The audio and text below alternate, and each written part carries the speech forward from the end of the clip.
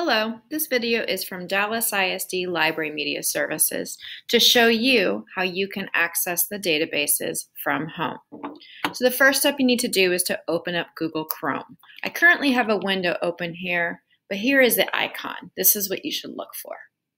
Once you open up Google Chrome, you'll go up to the search bar and type in library.dallasisd.org.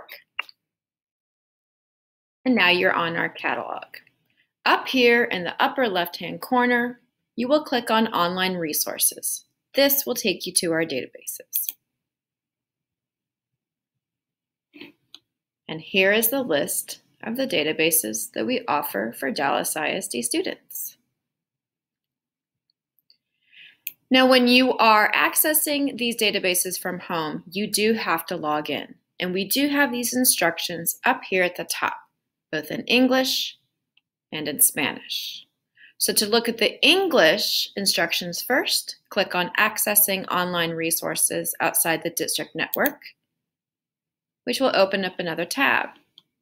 And here you can see the name of the database, the description of the database, and then how to log in. The student will put in their 7-digit ID number as the username, and the password is the last 4 digits of the ID number. To access these instructions in Spanish, as previously mentioned, just click here,